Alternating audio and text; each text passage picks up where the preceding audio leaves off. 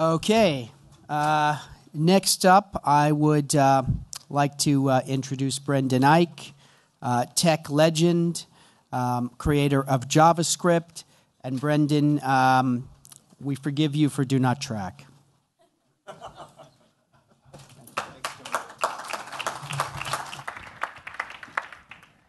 Hi. John was very kind. He had me as Captain Kirk earlier. I think it was the third season Fat Kirk, that little wraparound shirt. But I'm working out again, so there's hope. I won't end up Captain Pike. So I did JavaScript in a tearing hurry in 1995, and I didn't realize where it would lead. I was at Netscape after they'd been going up to their 1.0 and their 1.1 release. They'd already done the cookie, which some of you may recall was just to save a little bit of state so you wouldn't have to re-log in all the time. And JavaScript was kind of a remnant programming language. It was not premium. Java was going to be premium. That's where the name JavaScript came from. It was like the sidekick, the stupid little brother, robbing the boy hostage. It wasn't a quality language in any way because it was so rushed and it was slow. It didn't need to be fast. It couldn't do everything that Java could do. I just wanted to give a demo with some kindly technical assistance of how far JavaScript has come. This will be a little fun zombie killing. This is real game based on the Unity engine, Dead Trigger 2. And it's running, it's a real serious AAA game, so-called. It's a C++ game, but we've managed to cross-compile it to JavaScript. This is part of the work I did at Mozilla that I'm most proud of. And it runs at full speed. If you press 2, you can release a sentry chicken. It's a little chicken with a machine gun on its back. It'll help you kill the zombies. So JavaScript is premium now. Thanks. That's probably enough zombie killing. I'm going to talk about standardization. I've been working on standardization for almost 20 years on the web, and I used to work on what was called the internet before that. I think it's called the cloud now. So I have to say, in all frankness, I'm the wrong Captain Kirk for this shindig because I'm a computer science student and a programmer, and I have friends at Google. They have people like Ray Kurzweil in their group and Jeff Dean, and they think marketing will be automated. I was on a panel just last week in San Diego for a bank, and without saying everything that we talked about, the topic came up of will robots take over and will they take a lot of jobs? And somebody said they won't take the sales jobs, but they'll take the marketing jobs. And my friends at Google are pretty serious about this. They're not there yet, though. They have a neural net or a nested neural net. It can recognize a cat face, which is very important because that's what we all look for on the internet. But if you do something called adversarial image blending and you put a kind of another image on top of the cat face, humans can still see the cat face. The weak AI program cannot. It just loses it. So it'll be a while before I think we have to worry about robots replacing any of you fine people or me. But we do have a problem, I think, with programmatic. Remnant or premium, we need standardization. And so let's go to the, let's see if I can get my clicker here. Let's go to the next slide. I'll talk about what I know about standardization based on the web and a little bit of prehistory in other industries. And then I'll talk about programmatic. So this is all from a dual gauge page on Wikipedia about dual gauge train tracks. It turns out Australia built triple gauge. That's the top picture. And what you don't want to do is you don't want to put the standard gauge train on the same track heading toward the narrow gauge track, which is what happened in the Czech Republic in the lower left. And I don't know what happened on the right. That's from 1906. There are problems with standards and lack of them, fragmentation. JavaScript got lucky. Part of the mission when I got to Netscape was to do it so fast that it would get out there like a virus and spread all over, and Microsoft couldn't put another language out. Same thing happened with the cookie, not really intentionally. And in some ways, the internet was like that. These were protocols designed to survive nuclear war.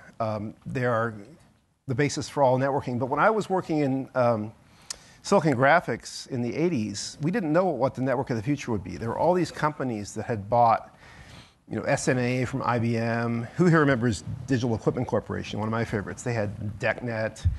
And so you had this fragmented space of non-standard networks. And people thought, oh, well, maybe the internet protocols will be it, but maybe the OSI 7-layer model from Europe will sweep all before it because everything from Europe's better. Or maybe it'll be DECnet. It wasn't any of those things. It was the internet protocol, even though it wasn't conceded up front. It wasn't early enough and ubiquitous enough that it won. So we had to go through standardization. And the same thing happened on the web, not so much with JavaScript, but with lots of image formats and media formats. Everyone remembers the Flash player. That was also a contender for premium content before JavaScript rose out of its remnant origins to be premium. Java fell, Flash fell. Steve Jobs helped kill Flash. And now we have JavaScript. And you couldn't watch a movie unless you had the right plugin. If you had a mobile phone, you might get no movie or a black screen or terrible performance with a few frames per second. That's all been standardized and even boiled down into the hardware, but it took many years. And it didn't lead to train crashes, but it led to problems. So I always am leery of Wild West metaphors. I think the Wild West gets a bad rap. I heard someone say, talking about doing business with inside China where they can't get contracts enforced, that's the Wild West. I think you can call Judge Roy Bean in the Wild West and you might get your contract enforced, but in China apparently not. So there are issues. Security is one way of capturing them. It's not just user security or the user privacy or concern about, let's say, ad retargeting or the feeling that you're being stalked by ads, or what we all see now are sort of Taboola or Outbrain octoboxes with kind of disgusting ads, clickbait ads. There's also click fraud, which I understand from my friends at White Ops is a problem, but also has woven its way into the programmatic ecosystem, so that click fraud actually helps elevate some performance metrics that some people use. So it's actually tolerated, but it's also ultimately, I think, bad for publishers in particular, and bad for marketers. And the user experience, I was at the Web Performance Working Group meeting, W3C, the World Wide Web Consortium, just 2 weeks ago. We're still working on making it so that you can load a web page really fast. You can have a big hero image that's sort of your background image, and it can load without holding everything else up. I hate it when that happens. You're waiting for the text, and there's some pixel that hasn't come in, and nothing happens. These problems can be solved with some of the tools available through standards, but there are more standards to work on that will make the web even better performance. So performance is obviously an issue because you lose engagement. You lose people you'd like to appreciate the work you did on a beautiful ad, and they're just going to click away if it's not loading fast, if there's something holding it up that really isn't essential, if you can't overlap things and make things really slick. There's obviously mobile. Mobile's challenging. The iDevices, the Apple devices, have their own way of doing tracking. Apps need their own affordance, which might be that on that operating system, might be something different on Android that is kind of a copy. And so that kind of fragmentation also hurts. People share devices, so there's cookie turnover, there's unintentional coupling, or two users will share the same browser instance and share the same cookies and confuse all the data collectors and the data analyzers. We need to solve these problems. And yet we haven't had a conversation about this, not a good one anyway. When I was at Mozilla, there was this Do Not Track initiative, which was meant to start a conversation, not end it. And there was also a crazy patch from sort of an activist grad student to block third-party cookies, like Safari on iOS does, which got into Firefox far enough that it scared the ad industry. The IAB was saying that Mozilla was against, small businesses or truth in the American way. And that patch got suspended. And I was part of that because it wasn't actually necessarily going to do the right thing. It was just another, maybe not a good conversational response. It was kind of a shout. But it was not going to get things to the right stage of standards where we can talk about how to improve interoperation, security, privacy, precision of ads. it was just going to make it harder for people to track and make them try fingerprinting and other things. So we stopped that patch, but we still have yet to get to the conversation. And I've seen this with JavaScript itself. The language needed to evolve. It was stagnated. Before Firefox, there was sort of a monopoly browser, monopoly case in the US. And Internet Explorer sat on the web, and it kind of stagnated. After Firefox, especially with Chrome and now with Apple, there's a lot of innovation on the web, but it still clings low down toward the plumbing layer where the JavaScript and the HTML standards live. It hasn't risen up the domain of discourse to talk about people or marketing campaigns or data, maybe ways of doing differential privacy that can talk about clusters of people without actually identifying individuals within that cluster.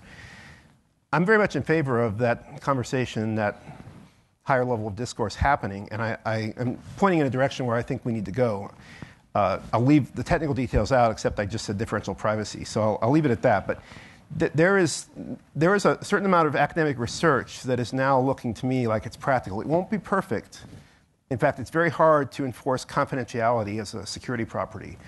But by raising the cost of exfiltrating data, by making it costly to re-identify users, while still allowing users through these techniques to get precise ads and get good ads and get good engagement and participate, I think we can have a much better system for everybody. And I've been heartened to see the rise of programmatic. First, RTB, and now premium. So this is all pointing in a direction we've seen before, and I think what we need is some cooperation, some amount of standards meetings. Standards work actually like any other human thing. They involve some amount of going out to dinner and forming social bonds and not having just ego matching or working out competitive attacks on other companies, but trying to find ways to reduce cost, increase liquidity, increase the size of your market, and ultimately cater to users, whether they're the ultimate end user or some client who want substitutability, want lower costs. So I'm not sure what the right venue for this is. When we did that Do Not Track initiative and then that ill-fated third-party cookie blocking patch, there were things like Rubicon's cookie trust, which I think is called digital trust, which is still going. And I know, Jordan, and I hope maybe we can use that, but it looks to me like we need to take several runs at this and do a little bit of bottom-up or piecewise standardization, starting with where we already have things like OpenRTB, starting with the easy stuff. And not waiting too long, because if you wait too long, there will be a de facto winner. And as I mentioned earlier, Google is working on recognizing cat faces and maybe recognizing other things that allow them to automate marketing. I don't know. And if we wait too long, maybe they'll have a solution that becomes a de facto standard. And it might not be the right solution for everybody. We should have a multilateral standard. We have to have enough breadth to the ecosystem, participate in the standards process to get a good standard. Costs you time getting to agreement. It costs you time overcoming the friction. Just the difference in vocabulary that I think Barry on the first panel alluded to. If you don't make it easy, if we don't standardize our terminology and our sort of models, it will be that much harder when we have that first standards meeting. So I encourage more common terminology. And I guess the other thing I'd say about standardization is it can go wrong. It can take big jumps. It can try to do too much. That's one of the mistakes I see now in the web. I see, not to pick on them, Microsoft did this back in the 90s. Google's doing bigger jumps. These are like a beefy standard based on code they wrote. Well, their competitors come along and they see this pile of paper and they think, how am I going to understand this? Do I have to use their code? I don't really want to use their code. It's too big a jump. I'm in favor of smaller standards. Now, if you go too small, the overhead of all the ceremony around the standard, the meetings and writing it down and making sure the language is sound, can eat up all the time and you get very little productivity. So there's a right size for standardization in terms of how much you take on. Trying to standardize a replacement for the cookie doesn't really make sense to me. Cookies are going to be around. I don't think any major browser can really afford to block them in full. Even what Apple did, I don't think other browsers can afford to try right now. It doesn't make sense. There will be other things like cookies. There'll be fingerprinting. There'll be things like embedded iframes that Facebook already has that can be used in a similar way. So What we really want to work on are the right-sized standards around RTB, I would say, and then go up from there toward premium. We want to talk about identifiers, not to identify individuals and leak their private data or leak their entire profile, but to have a common format for identifiers. These seem worth pursuing to me. Could be in the W3C, could be somewhere else, could be with the IAB. I'm open to this, and I'd like to participate, so I'm just hanging my hat out there. And if we do this, I think the efficiency, the noise reduction, the increased transparency, probably reduction in fraud, consequently, will be good. And I think you're already going to see some of this happening with the move to mobile. Maybe not so much under Apple's guidance, but under Android. It depends on what Google does. So I come back to ultimately the audience, which for me means the user. So I've worked on standards with an eye on web developers and end users, like my relatives, my children. What do they need? They're not going to set a lot of knobs or dials. They're not going to be necessarily playing that zombie killing game either if they're my kids. But they are going to need a web that performs well, that's beautiful, and that has sustainable economics. And that web, the web we evolved, is based on advertising. So I think it's time to standardize what we can up the stack from the beginnings of programmatic, the RTB, in a way that preserves privacy and that is more efficient for buyers and sellers. Thanks very much.